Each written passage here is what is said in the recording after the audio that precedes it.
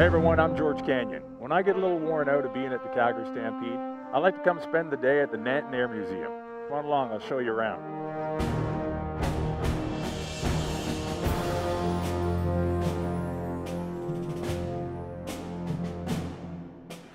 So a student would start in something like this, with the other one to the left, tiger moth, and then they would come over and they transition probably to a Harvard.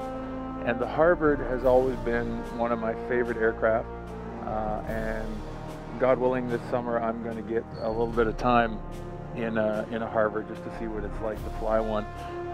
Amazing airplane, big, heavy, and I'm told a handful to fly.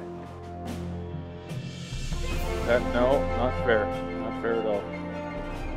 But heavy. Could they carry as much ammunition? The Germans? No, I didn't think so.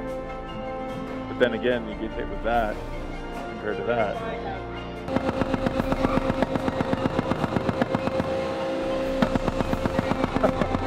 Wow. Something eerie about that.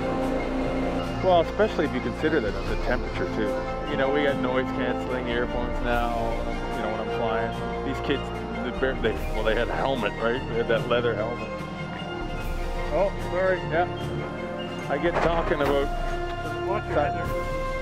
You bet. Wow. Holy crap. Well, I just climbed into the cockpit of a Lancaster bomber, and I gotta tell you, I'm like a kid in a candy store right now. Okay? Thank you very much. Unbelievable piece of history right here. Still running. The engines on her will still run. She doesn't fly, but she still purrs, I'm sure.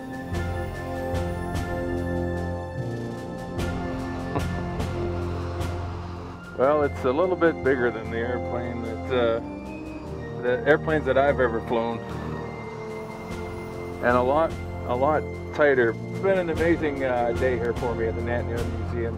It truly is an incredible destination. You want to get away from the Calgary Stampede, take the family, come on out to Nanton. It's less than an hour drive from Calgary. You're not going to regret it.